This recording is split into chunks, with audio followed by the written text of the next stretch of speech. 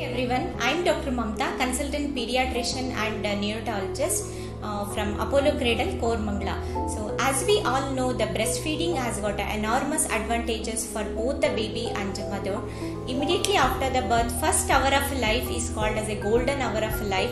We should initiate the breastfeeding within this golden hour of life. It will help to increase the breastfeeding success rate and also helps the newborn baby to get a benefit of colostrum, which is rich in the nutrients and antibody, and so it also helps to promote a strong bond between the mother and the baby, and also helps the mother uterus to contract well and to reduce the bleeding. So hence breastfeeding has to be encouraged.